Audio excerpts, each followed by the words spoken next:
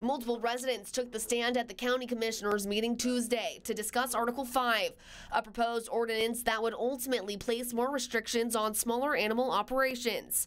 Basically increases different things like setbacks are all increased, different performance standards and requirements for virtually all sizes of ag producers. Some telling KCAU their biggest concern is special permitted uses, which would deny public notification or citizen input into new or expanding concentrated animal feeding operations.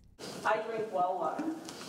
So if a CAFO inadvertently, I'm not saying that anyone would do it deliberately, inadvertently contaminates that aquifer, I have nothing to drink.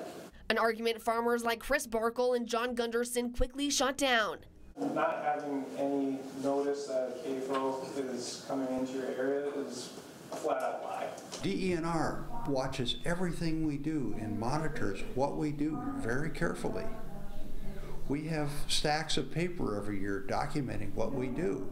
We're not going to pollute an aquifer. As the heated discussion continues, Commissioner Sherry Lois says she's been working to be understanding of each side, but ultimately, after nearly 2 years of debate, the county needs to come to an agreement. We committed to making some changes because of controversy over the last probably 5-6 years, and this was our attempt to compromise what I would call two sides. But for now, the room remains divided. We're the ones actually in it every day.